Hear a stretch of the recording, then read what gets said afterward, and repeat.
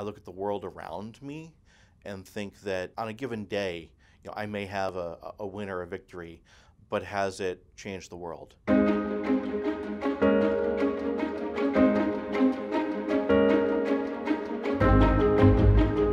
I'm Gary Leff, Chief Financial Officer.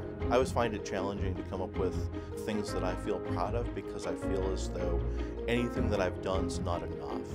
I look at the world around me and think that on a given day, I may have a win or a victory, but has it changed the world?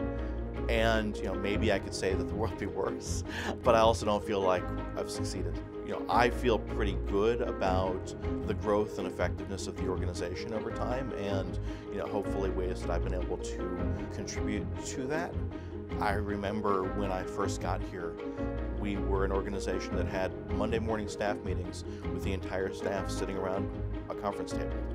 So we were very small, and I don't think we were particularly focused enough. Beyond training a small number of graduate students who've certainly gone on and done some fantastic things, over time we've developed a lot of capabilities, and I think we've had a even outsized voice in intellectual debates. We've tend to punch above our weight, and so I feel good about being able to help make others more successful.